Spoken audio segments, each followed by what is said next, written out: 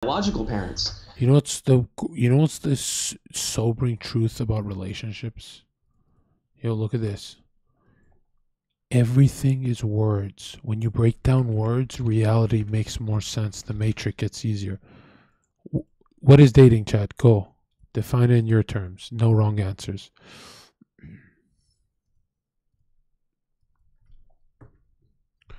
Dating equals sex.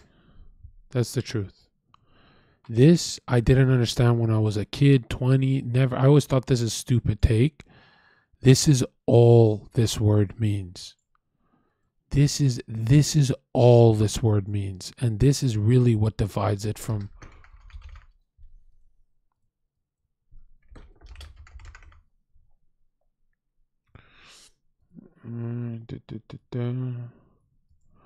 so if this is all the word means, but we choose to blur it, right? Then it means mate, right? If this is all it means, then this is a lot more important than we thought. Not to get a lot of it, but from that one person you like, that this you have to always have in the equation. And I'm the kind of guy that lowers my libido when I get used to someone, and I kind of get, I'm slower to the sack or whatever you call it. So I'm like those stingy housewives that people talk about. So I sympathize with that when people say that, right? When chat says that. But it's so interesting to me how this word I always thought was meaningless my whole life. I always thought it was just a nut. And then I found out this word is the only thing that bridges you two together. Everything else doesn't matter. And I'm like, what about the dinner? Nope. If this is not there, it doesn't matter. Well, what about golfing together? Nope. If this is there, then this is what you're doing. If it's not there, then this is what you're doing. Well, what about you guys collabing together? If this isn't there, then this is what you guys are doing. Right? And it's so interesting how, as obsessed as society is with this, they do this one.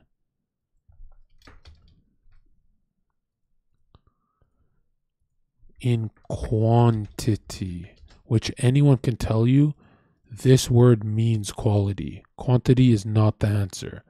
The only reason I went to quantity is to learn to find quality chicks, like to EXP up. But if I could have EXP without going through the quantity, I would never hook up with fucking randoms, right? I would have never done this part. But my crush needed it, right? My crush needed it. I don't know why. Biologically, I don't blame her because it's in her DNA. But to get this crush right here, right? To get this crush, I needed to go for quantity, and then I tied these guys up. Right? Isn't that so strange? But to me, the most interesting part is this word it matters so much. We talk about it every day of our lives. This word that we obsess over, that's everywhere, that's sold to us. But really, when we do it, we don't consider it a job. And so if you're in a long term, what's that called? Then you are committing to a part-time job of this. And I never understood that until I was like, I'm going to try my best to make her happy to see if I have the ability. Not just regular happy. And then I was like, oh my God, it's actually a job. Like you have to clock in, you have to like always be fresh, always be ready. And it turned, and we as guys don't even want to be fresh. If we're sweating, we don't want to take a fourth shower that day. Right? So it's so interesting to me that like, people will try and sell me long terms, and I'll say, my job is Twitch. How could I do a part-time job of this? This will actually consume me, right? Or I could go half-ass this. If I go half-ass the S word, Then I can do Twitch and get my rocks off. But then I'm snaking her. So, and a lot of guys do that, like the Chad types. They're like, mine, right? And it's very weird.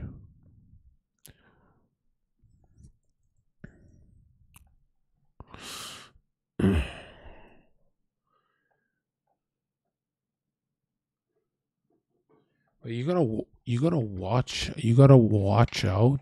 Yeah, you gotta watch out for buzzwords, chat. Look, here are buzzwords you'll hear from dumb liberals. Okay? And you won't hear them from educated lefties. You won't. Here are some buzzwords. Hang out. Are we hanging? Did y'all hang? These words are how cowards ask their friend groups in WhatsApp if they banged. Right? These are cowardly words, right? You'll never hear me ask these in a podcast. I'm not BC, right? These cowardly buzzwords, these are the ones you got to watch out for.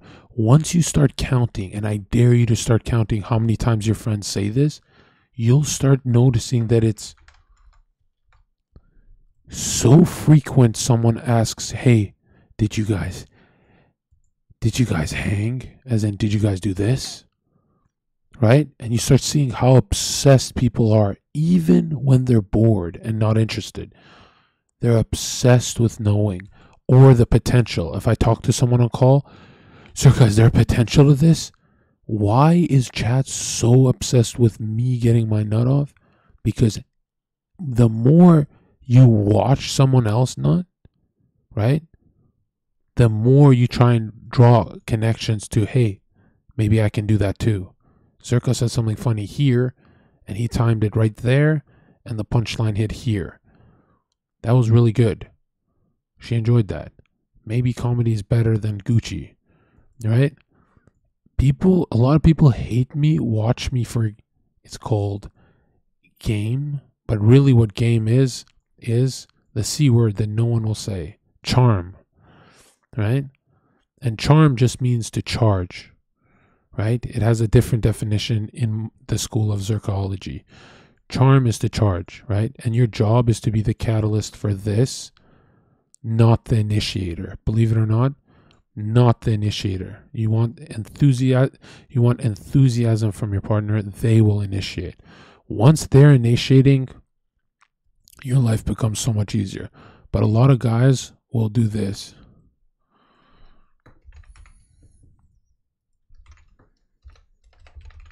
Here, look at this. Look how pathetic this is. This guy will initiate 90% of interactions. I've never been this guy in my life because I found it cringe. If it does not feel damn near 50-50, which is impossible because the guy's going to want it more. But if it's not feeling like this, and usually people feel this in the honeymoon stage, then guess what? Y'all will fail, right? If she don't initiate, she's not yours. Does this make sense?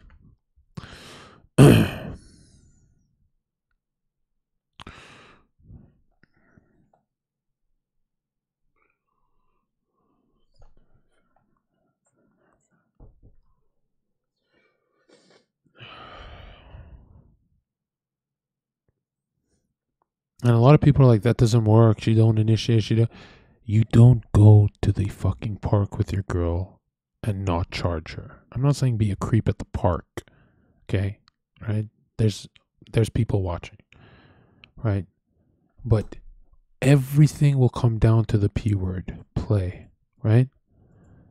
This is all girls feel when they enter my podcast. That's why they're so freaking charged compared to other podcasts. This word is so underrated. This word can get you so much box if you want to word it like that. But a lot of people, including Has, don't believe in it, which really, really is bad. This word gets you probably 70% more. And no one will ever know, because this word doesn't mean long term. This means play with me, play with me, play with me. This is way more convincing than stay with me long term. I am an alpha, right? You master this, you get a lot of quantity, and then you go back to long term.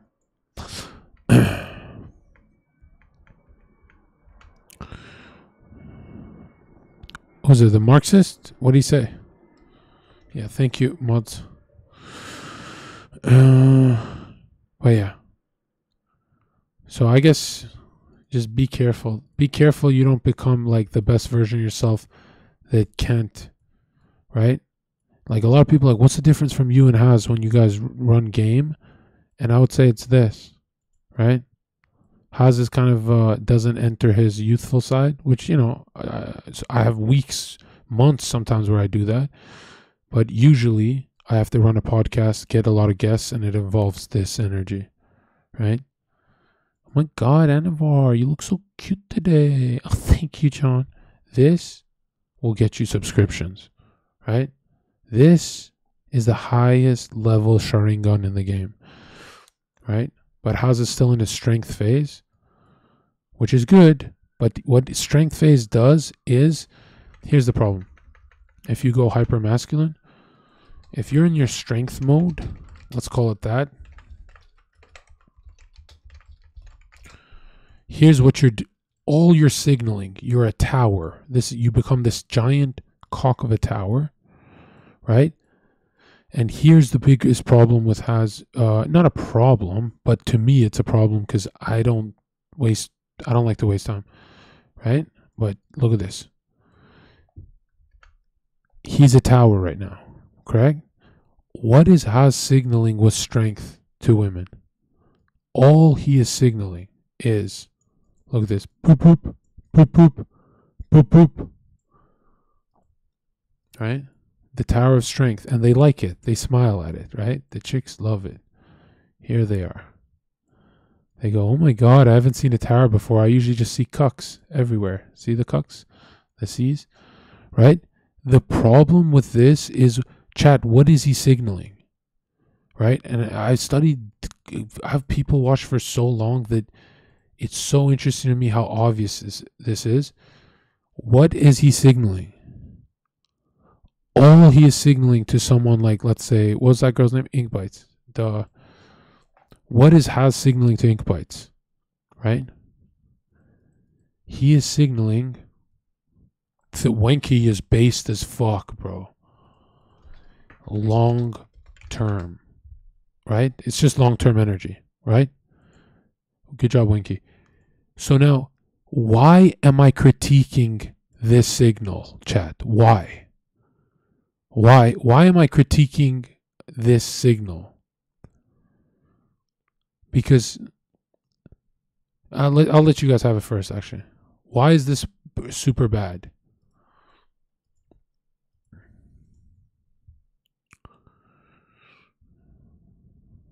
Right? This is super good, I mean. It's super good to be known as a tower. But why is it bad to always be this mode?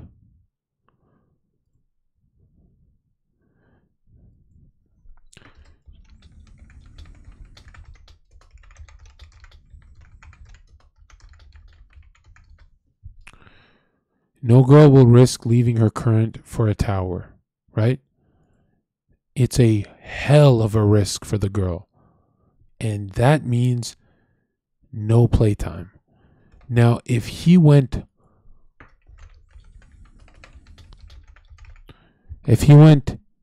came in as a tower and they said, oh my God, masculine, and then switched up and went playful vague, he can infiltrate. He can infiltrate the DMs.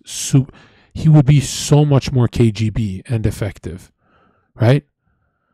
However, he's just signaling masculine, right? When really you want to enter their short-term thought, right? When you enter their short-term thought, it's this, right? And they have this with friends too. They have guy friends that they're playful with, but they don't hook up. This is all you need to connect, right? As soon as you connect this, as soon as you have it, right? You do it again, again, again.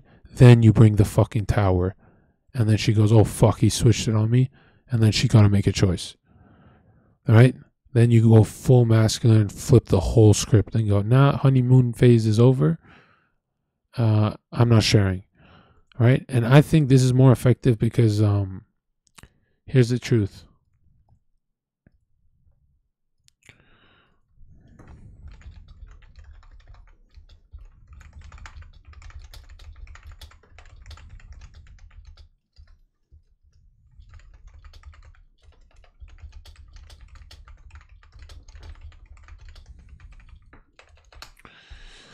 Women play 1,000 times more games than when it comes to dating than stupid men who are direct by accident. A lot of guys leak their intentions, right? Which, I'm very direct, but look at me, And remember, the name of the game is you are not God.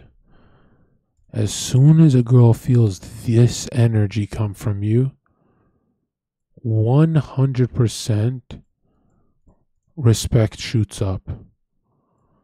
Remember, they only date at equal level or above. Never McDonald's. Right? So what do mods give them? Mods will do this. Mods will literally call them God every day of their life. Right? That's why the badass says, no, you're not God. Who the fuck do you think you are? And she laughs. She goes, I guess you caught me. Because they're running deception by accident. It's not their fault. They know not of their sins.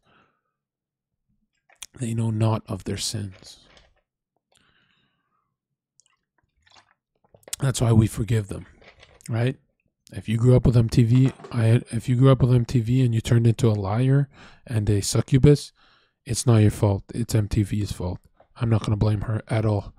Matter of fact, if I had a daughter, she'd probably be one too, right? So it's really interesting how a lot of times it's just like a bench press. Dating is just like a bench press. You can never give tips on the internet about bench press because biomechanically everyone's different. Zherka has to go play because he looks scary, right? A playful dude has to go serious to look serious and, a little scary. So he meets you. I would never do what Zherka does if Zherka was like 5'2". If I was 5'2" and I was like, hey, baby girl, do you want to get some cotton candy with me? And she goes, hee, John, you're 5'2". You can't even afford cotton candy because no one will offer your short ass a job, right? You cannot go hyper fucking playful if you look like a fucking hyper playful pussy, right? There are different rules for everyone, right?